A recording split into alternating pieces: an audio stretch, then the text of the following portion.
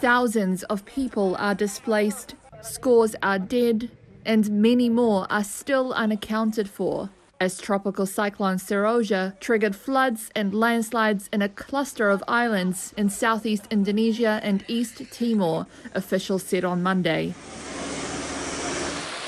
The cyclone hit the Savu Sea in the early hours of Monday, setting off waves as high as 6 meters.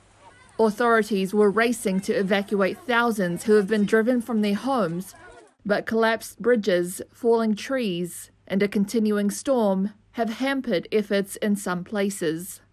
Powerful currents continue to flow through villages in the Malacca district on Timor Island, forcing some residents to haul themselves to their roofs to escape floodwater rising to 3 or 4 meters. Agustina Laruk escaped with her children. Our house is in the mountains. We had to dismantle the zinc roof. We went out through the back door and pulled ourselves out with a rope. About 30,000 people have been impacted by floods in Indonesia, some taking shelter in evacuation centers. President Joko Widodo offered his condolences and ordered speedy disaster relief efforts.